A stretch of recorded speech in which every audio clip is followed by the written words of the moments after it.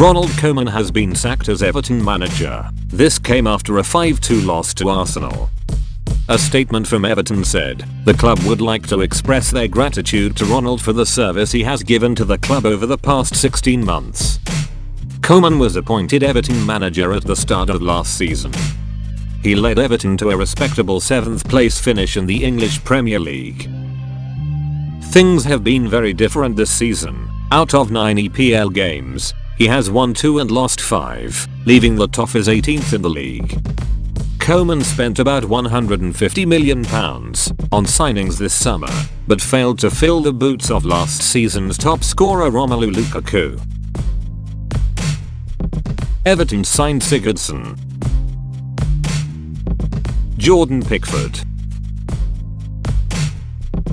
Wayne Rooney, Michael Keane,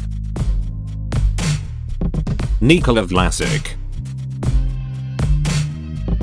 Davy Klaassen, Sandro Ramirez, and Cuco Martina. For a side that has spent that much in the transfer window, the relegation zone, after 9 matches is not a good direction. Everton are said to be lining up a shock move to bring David Moyes back to Goodison Park.